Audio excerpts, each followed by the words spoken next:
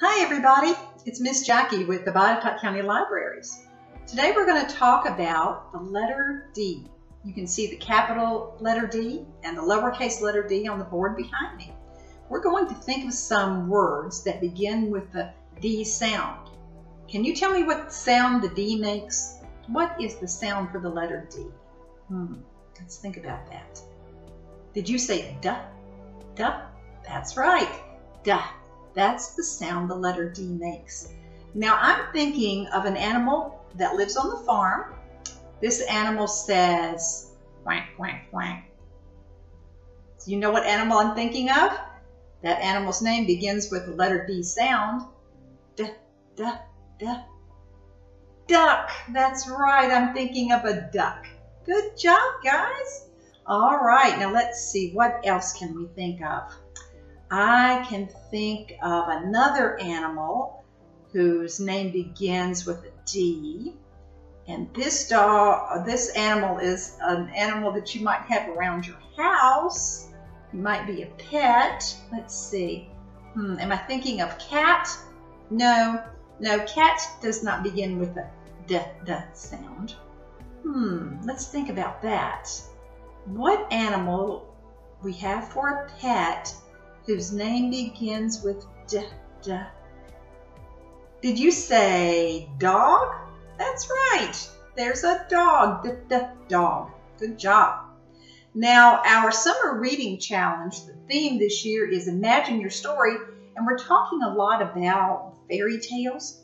In some fairy tales, there's a creature whose name begins with a D sound. His name begins with a D. What could I be thinking of? Did you say dragon? Yes, dragon. Good job. All right, now one more creature. Let's see, what am I thinking of? These creatures lived a long time ago. They're extinct now, which means they don't live anymore. They were large animals, mostly large, and one of them is a T-Rex.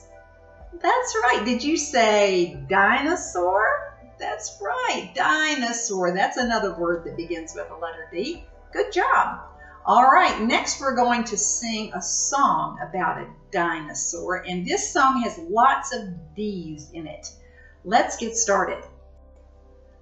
Our song today is all about dinosaurs. There are lots of words in our song that begin with the letter D, with that D sound. So let's talk about some of those words. One of those words is diddy.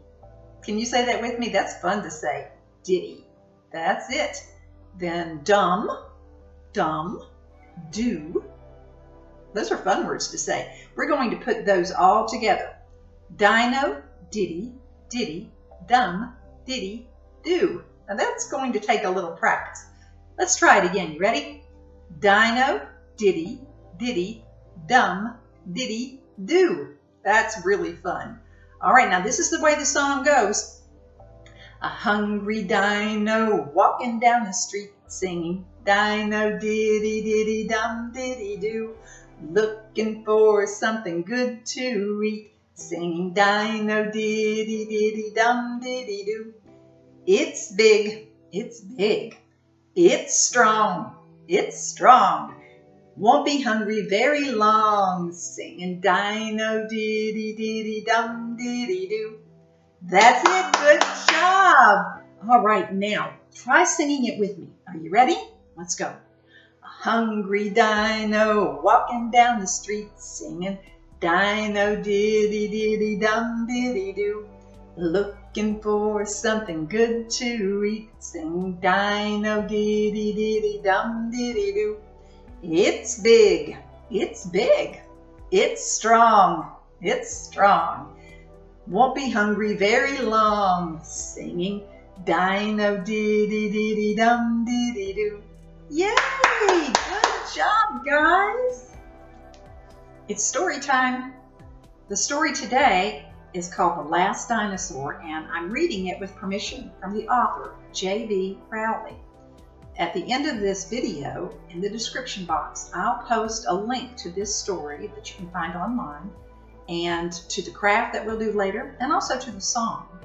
Parents, when we sing with our children, it is a fun activity, but singing actually helps children learn the smaller sounds in words, and that helps them later on when they're learning to read.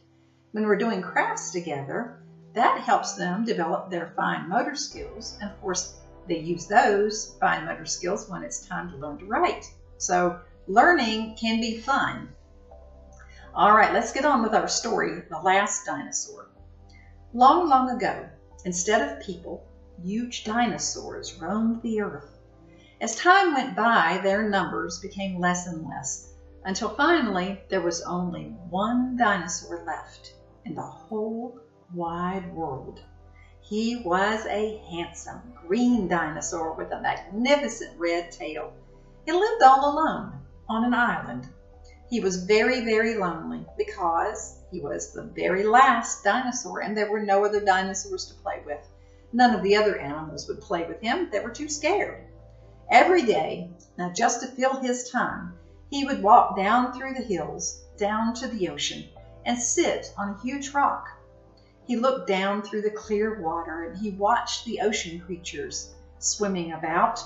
One day as he sat there looking down, he saw a beautiful pink octopus. She had big blue eyes and 8 beautiful legs. Redtail fell in love instantly. He gazed down at that beautiful pink octopus and she looked up at him and fluttered her eyelashes. Day after day, hour after hour, they gazed at each other through the water. Redtail wanted very much to be with her, but he could not live in the water, and octopuses cannot live on land. They were both very, very sad. One day, as he was walking down through the hills, he stopped for just a moment to try to think of a way that they could be together. As he stood there thinking, he heard a tiny little voice say, "Help! Help! Help!" He looked around, but he could see no one. "Help! Help!" He heard it again. It seemed to be coming from the ground. He looked down, but all he could see was the mud. It had been raining all night. The earth was soft, squelchy, and muddy. And then he heard it again. "Help! Help!" Well, the mud moved. There was something stuck in the mud. Redtail swung his magnificent tail into the mud so that this muddy little thing, whatever it was, could climb out.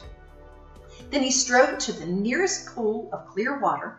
He swished his tail in the water so that the muddy little thing could wash itself. As the mud fell away, he saw the most beautiful white fairy with a glistening white wand. "Oh, thank you, Redtail," said the white fairy. "You are a great and powerful beast, yet you saved a tiny, helpless creature like me. For that, I would like to grant you your dearest wish. What is the one thing that you would like? Just name it. It shall be yours." "Well, that's easy," said Redtail in a booming voice.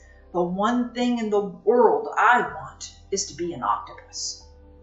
"Oh," said the white fairy, "are you sure? Because you know, a dinosaur has great power and never need be frightened of anyone. But an octopus, well, an octopus is just an octopus, you know." "I know," boomed Redtail, "but it's no fun being a great and powerful beast when there are no other beasts to play with. No, I really would much rather be an octopus." "Very well," said the white fairy. She touched his magnificent red tail with her glistening wand and ping! Redtail disappeared. The beautiful white fairy flew over the ocean. She looked down into the clear blue water and saw the pink octopus swimming around the rocks with a happy smile on her face. Then she saw a handsome green octopus with 8 red legs swimming right behind. They looked so happy together. And that is what happened to the last dinosaur on Earth. Okay, it's craft time. We're going to make a dinosaur today. We're going to make a dinosaur out of the letter D. So any kind of paper that you have will work for this. All you need to do is draw a big letter D. Draw it twice. Draw the D and then draw a smaller D on the inside. Then you can color in your letter D any color you want it to be. Then we're going to cut all that out, cut the D out of the paper. The next thing we'll need is a shape that looks like this. Can you tell me what shape this is? This is not a circle, is it? No, this is an oval. So we'll need an oval. I colored that green and put 2 black eyes and a little nose, a little mouth on there. You can put a nose on there too if you'd like. We need one of those. We're going to need one long shape like this. Who can tell me what this shape is? We've talked about this before. 2 long sides and 2 shorter sides make this a rectangle. Very good. We need 1 long rectangle. Then we need 4 shorter rectangles. Those will be the dinosaur's legs. Next, we're going to need triangles. So to make triangles super easily, I cut out a nice big white rectangle and I just drew triangles all the way down. I colored them any color you like is fine. Cut them all out. Then we have one more shape. We are going to use this shape. Can you tell me what this shape is called? Did I hear you say crescent? That's right, it looks like a moon. It's a moon shape. All right, so next we're going to start gluing. We'll take the letter D and hold the letter D just like this. We're going to find that long rectangle. We'll put a little glue on one end of that rectangle and then we're just going to glue it to the side of the letter D so it looks like this. Very good. All right, so that's going to be the dinosaur's body and the dinosaur's neck.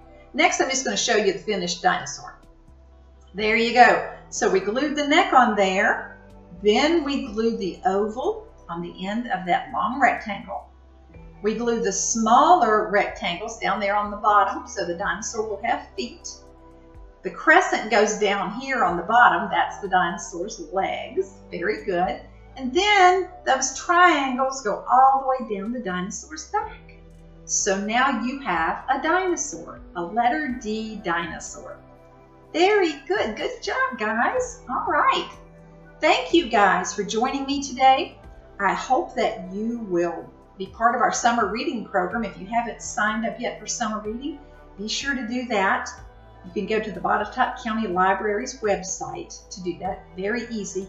And remember that when you do, you can count the time that you spend watching our videos as reading time.